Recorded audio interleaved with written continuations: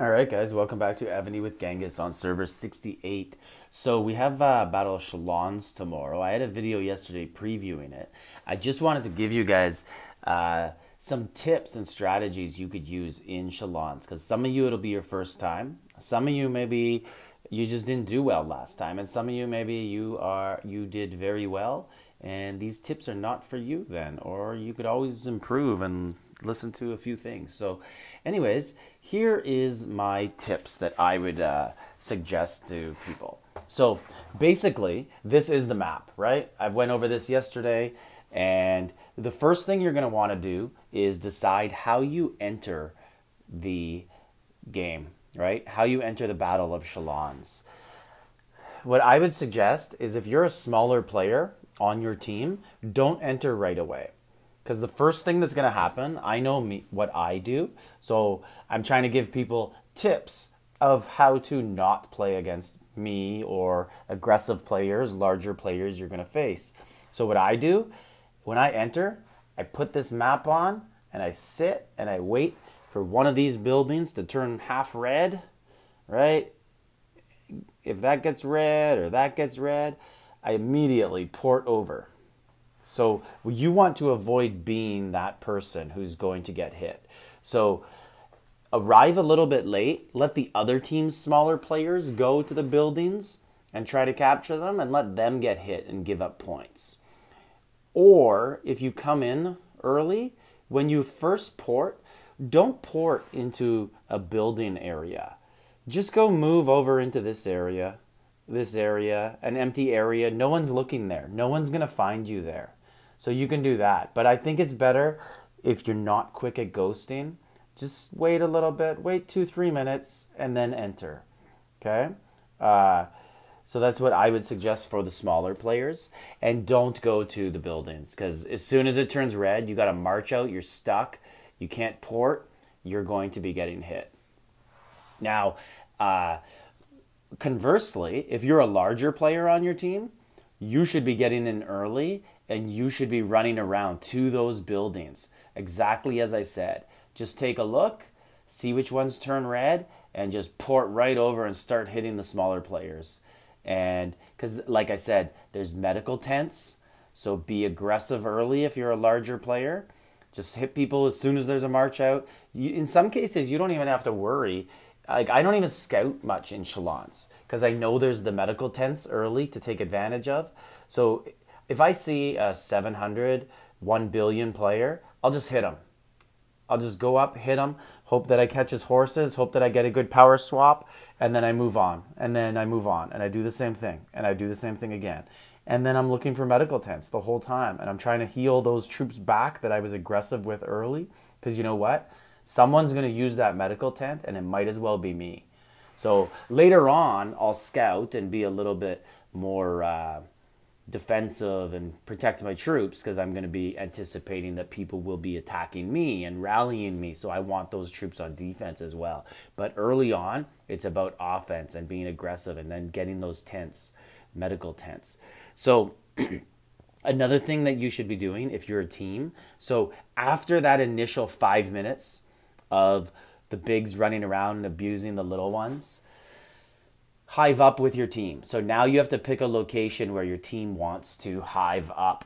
And the best areas, the biggest teams are, I can tell you right now, in each game, one team is going to go right here, kind of in the middle of the rally hall and the blessing tower, and they're going to try to hold both. And then another team is going to go right here and try to do the exact same thing. And then the other teams, sometimes another team will go here too and fight them for it. And sometimes they won't.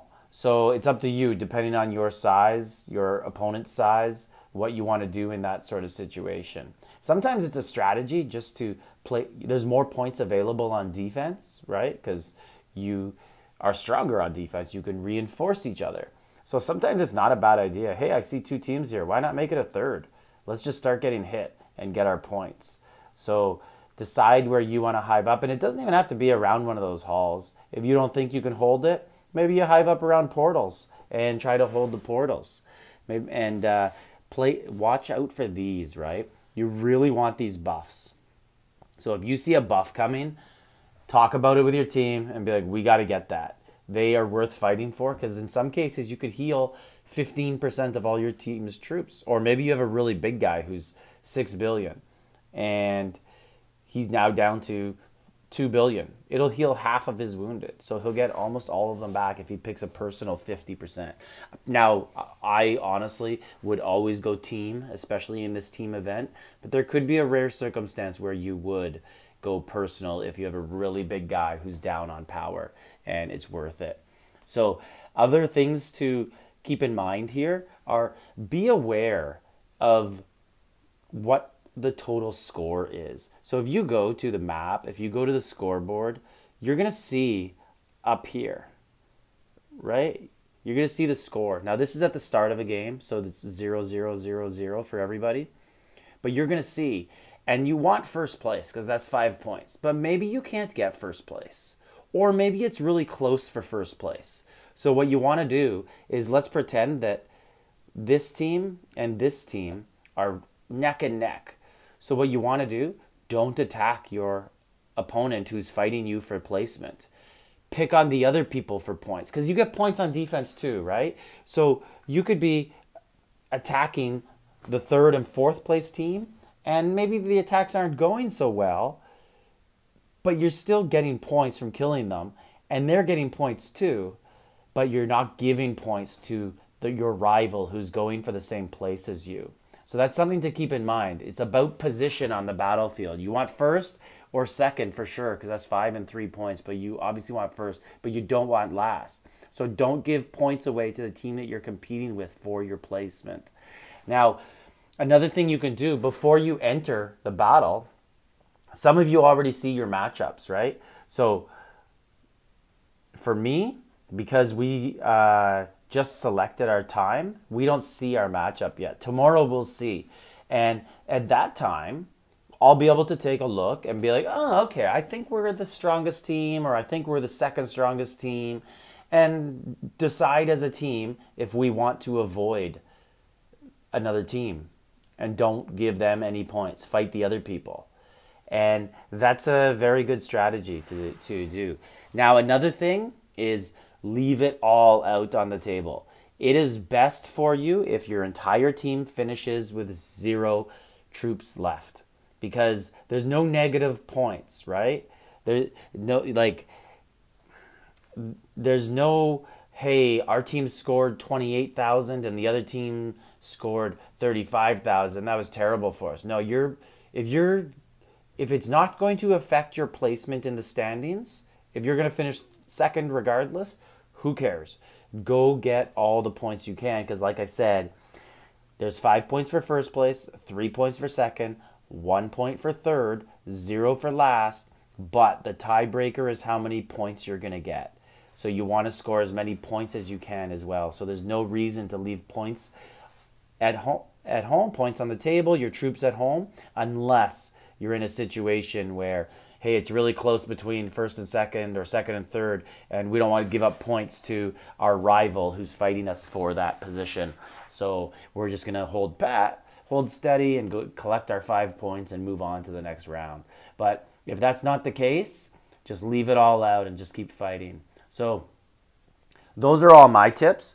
Feel free to leave your own tips in the comments section for other teams. There's lots of people who are just playing right now for the first time. Lots of servers just opened up in the last few months. They didn't get a chance to play chalons. Guys, it's so awesome. This is my favorite event in all of Evony. It's a team all-star. It is great. You're going to love it. Whether you do good or bad, you're going to love it, and you'll get better next time. But leave other hints in the comments section. Join my Discord channel, post in the comments section, and I'll reply with the Discord channel. I can't really post it because it expires all the time. So I'll just say that you're interested, and I'll give you an invite. And check out the comments section for other tips. And like, subscribe, leave a comment.